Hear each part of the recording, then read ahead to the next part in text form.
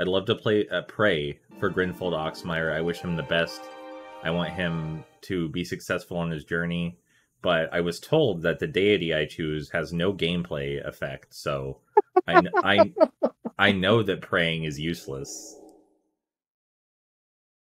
Final Fantasy XIV: A Realm Reborn is one of the most disrespectful games I've ever played, despite innocuous appearances.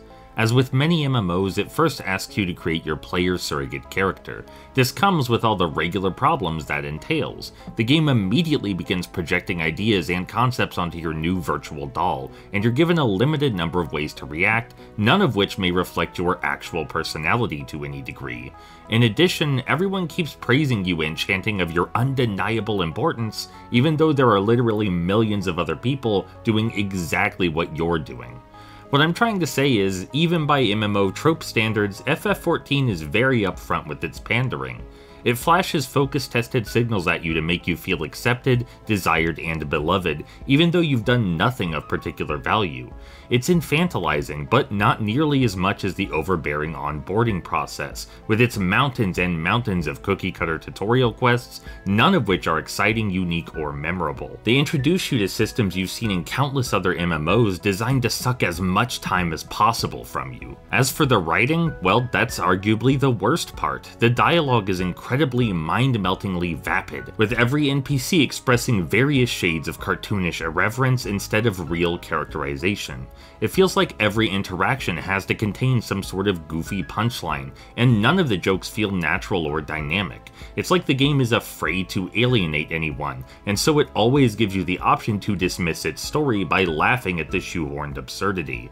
I have a strong distaste for this sort of comedy, because I think it misses the entire purpose of humor. Jokes shouldn't be arbitrary forced interruptions of the ongoing flow, they should utilize existing characters and ideas to strengthen the immersion. But this is one of those games with dedicated hee-hee hoo-hoo jokey time jokes, and it's pretty insufferable. And even when the characters are written in a more traditional fashion, they're painfully shallow. Everyone's personality traits, thoughts, feelings, and favorite colors are vomited aggressively from their forever flapping mouthholes without any inhibition. Subtext is kept incredibly minimal, and the game rarely, if ever, asks the player to actually think about what's happening.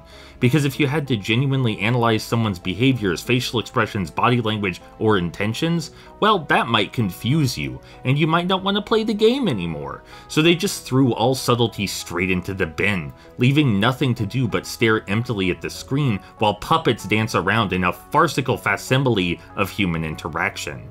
It feels more like watching an MCU film than playing a story-rich fantasy RPG. However, I would be remiss not to mention the game does have narrative themes. It pays homage to the prior version of FF14 by permanently ingraining it in canon, detailing the pain and loss of that dead world. You're told to find your identity in an aimless existence, and while you're at it, find the game's identity too. Forge something meaningful from the shattered remnants and scattered stories of Square Enix's once proud heritage. But when you do find the game's identity, it turns out it's just another average MMO, but streamlined for a wider consumer base. And sure, I only played for a few hours, but to me that is an obscene amount of wasted time. I have been told it gets better later, but I abhor the idea of paying a monthly fee for something that maybe might be unique and interesting a few dozen hours on. It's a bland way to kill time and socialize, but I think that's grotesque.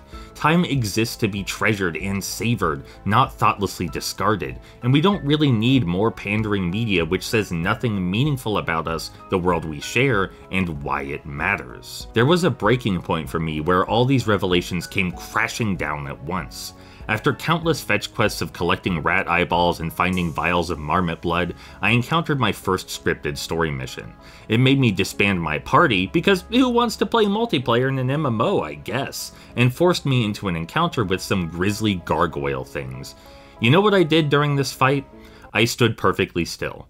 I stood perfectly still and watched the NPC helper kill all the monsters for me. It turns out that in this interactive experience, the interacting was totally imaginary. Even though the cutscenes kept telling me my input is valuable, even though all the characters kept praising me for my valor and strength, it turned out to be a total facade. This is Truman Show levels of absurdity. This isn't a video game, it's not a story, and it's not a meaningful emotional or intellectual experience. It has no respect for my mind, heart, or time. It is pure, unfiltered, ego-inflating escapism. I don't experience art to be mindlessly praised. I experience it to empathize, to learn new things about the world, its cultures, and the many people who inhabit it. I was curious to see what FF14 has to say, and, well, it seems to say nothing much at all.